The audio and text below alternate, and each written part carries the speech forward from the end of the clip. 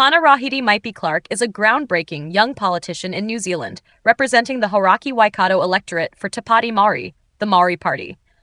Born in 2002, she made history in 2023 by becoming the youngest member of parliament since 1853 at just 21 years old. Early life and family background. Hana-Rāwhiti comes from a family deeply rooted in Māori activism and leadership. Her great-great-great-great-grandfather, Wiremu Katene, was the first Māori to serve as a minister in the New Zealand government. Her aunt, Hana Te Hemara, was instrumental in delivering the 1972 Māori Language Petition to the New Zealand Parliament, a significant moment in the fight for the preservation of Te Reo Māori source. Hana-Rāwhiti was raised in Huntly, a town between Auckland and Hamilton, and grew up deeply connected to her Māori heritage and culture. Activism and cultural leadership. From a young age, Maipi-Clarke was involved in community initiatives. She managed a marakai, community garden, to educate children about traditional Māori planting practices and the Maramataka, Māori lunar calendar.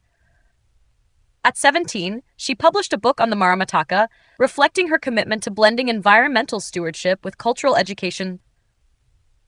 Her political lineage extends further through her grandfather, Taitimu Maipi, a notable Māori activist. He gained national attention in 2018 for defacing a statue of Captain John Hamilton, protesting New Zealand's colonial legacy. Political career. Maipi-Clarke's ascent in politics was swift. In 2023, she contested and won the Hauraki-Waikato seat, unseating Labour's Nanaia Mahuta, who had held the position since its inception in 2008. Her maiden speech in Parliament, which included a traditional haka, went viral. The speech emphasized her commitment to Māori youth, cultural pride, and the importance of language revitalization.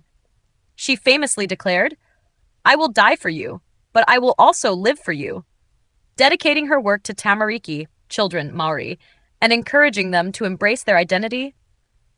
Recognition and achievements. In 2024, Maipi-Clarke was awarded the prestigious One Young World Politician of the Year award, which recognizes young leaders worldwide for their positive impact. This international accolade highlights her influence on Māori representation and youth involvement in politics.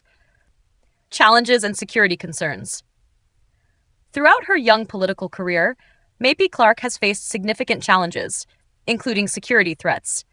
In late 2023, her home was broken into multiple times in what was believed to be politically motivated attacks, highlighting the difficulties she faced as a young Māori woman in leadership.